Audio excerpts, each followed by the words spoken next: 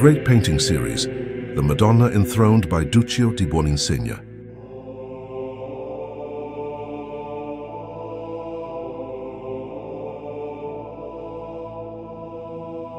Hailed as one of the greatest masterpieces of the age, Duccio's painting helped to change the course of Italian art. For much of the medieval period, the prevailing influence in art came from the East.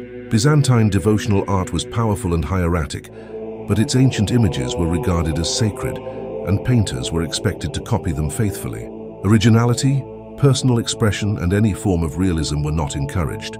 Led by Giotto and Duccio, Italian masters gradually broke away from many of these constraints. In Duccio's remarkable altarpiece, there are signs of human warmth in many of the figures. There is genuine drama in the narrative scenes, and the draperies look far more fluid and natural than in their Byzantine counterparts.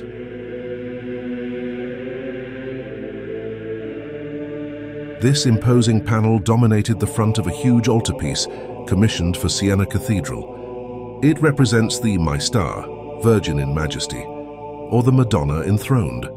Presiding over the court of heaven, surrounded by saints and angels, are the Virgin and Child. Siena's 4 patron saints kneel at Mary's feet, interceding for her favor. This is entirely appropriate, as the Virgin had been officially designated as the city's patron and protector. The inscription beneath her throne reads, "Holy Mother of God, bestow peace on Siena." Duccio was commissioned to produce the altarpiece by Siena's civic authorities. A contract from 1308 has survived, indicating the lavish nature of the project.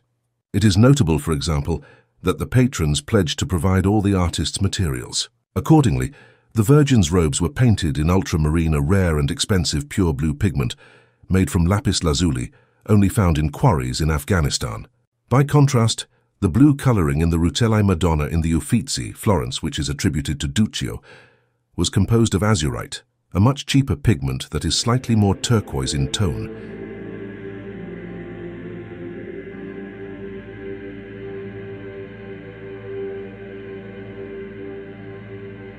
The altarpiece was completed in 1311 and carried in a triumphal procession to the cathedral.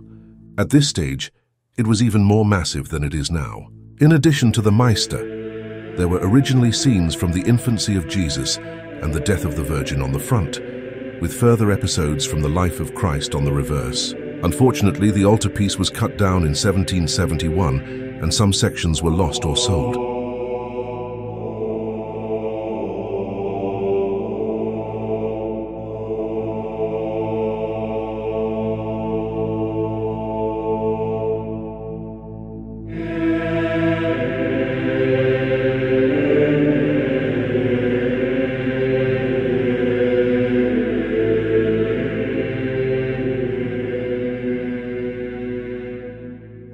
So who was Duccio di Buoninsegna? A Sienese painter, Duccio was one of the key figures in the development of early Italian art. He owes his fame to a single masterpiece, the magnificent altarpiece in Siena Cathedral. Very little is known about Duccio di Buoninsegna's life. There is no reliable evidence about his birthplace or training. Some scholars have suggested that he may have been a pupil of Cimabue or Guido da Siena, but the first documentary reference to him dates from 1278. Records of several commissions have survived, but the Madonna Enthroned is the only work that can be attributed to him with absolute certainty. Hints about his character emerge from other documentary material, suggesting that he had a rebellious streak. He was fined for a variety of offenses: for refusing to do military service, for declining to swear an oath of fealty, and perhaps even for a breach of the regulations against sorcery. Whatever faults Duccio may have had, they were clearly outweighed by his prodigious talent. The Sienese authorities were anxious to secure his services for their most important commission, and the reasons for this are plain to see. Along with Giotto, Duccio was instrumental in freeing Italian art from the limitations of its Byzantine sources.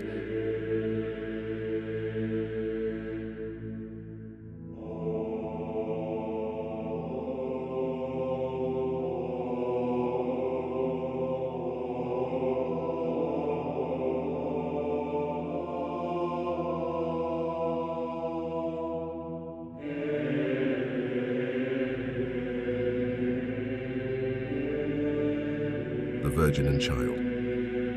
Italian artists borrowed the theme of the Virgin Enthroned from Byzantine sources. Early examples can be found in the mosaics at Ravenna in Italy, which for a brief time was the western capital of the Byzantine Empire. The Virgin represents the Queen of Heaven, as well as the personification of Mother Church. In keeping with the normal medieval practice, she is depicted on a larger scale than the other figures to underline her importance. The star on her cloak, another Eastern feature, refers to her title, Star of the Sea.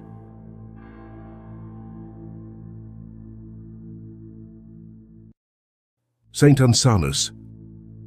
The four figures in the foreground kneeling before the Virgin are the guardian saints of Siena: Ansanus, Savinus, Crescentius, and Victor.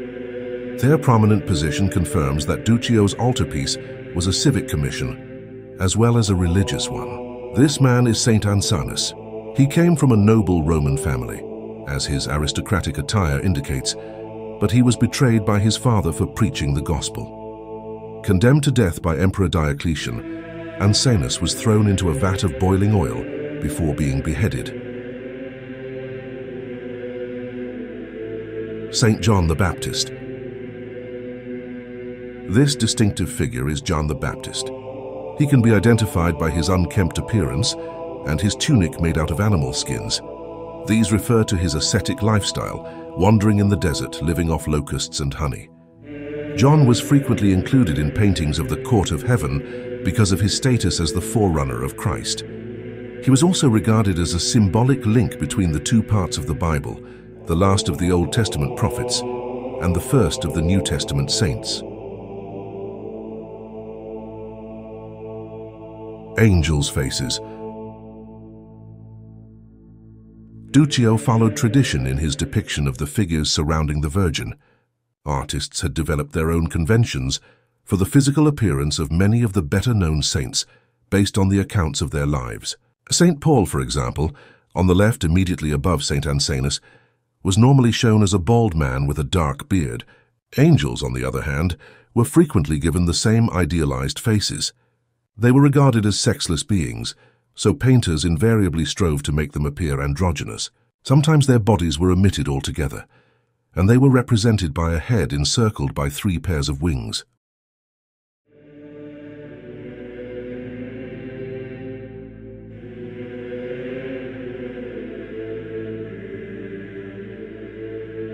Saint Agnes. This is Saint Agnes, a Roman virgin who was one of the many Christians to suffer martyrdom during Diocletian's reign, 284–305. She is carrying her traditional attribute, a young lamb. This association probably arose because of the similarity to her name. Agnes is Latin for lamb. Agnes was a young girl, aged about 13, who was thrown into a brothel after refusing the attentions of a high-ranking official.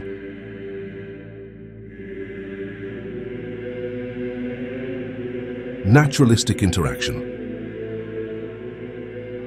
The Byzantine models for this type of picture were deliberately stiff and hieratic.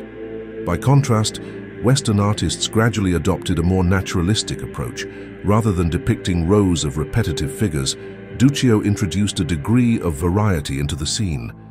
His saints and angels exchange glances and appear to commune with each other.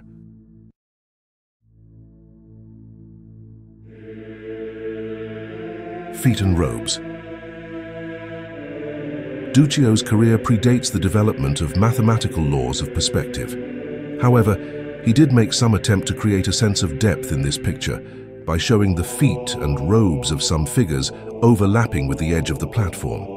In part, this was to draw attention to the inscriptions on the base, which identified some of the lesser-known saints.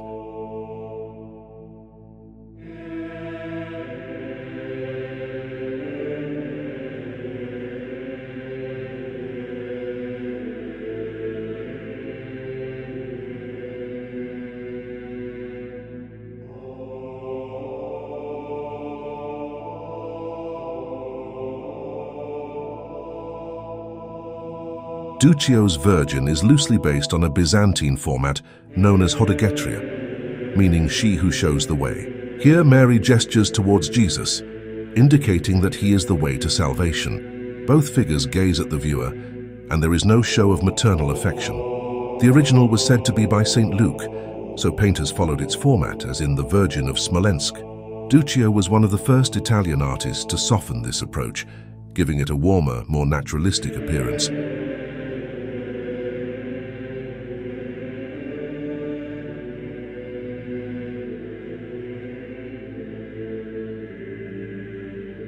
The back of the altarpiece, which is now displayed opposite the front, tells the story of Christ's Passion in 26 scenes.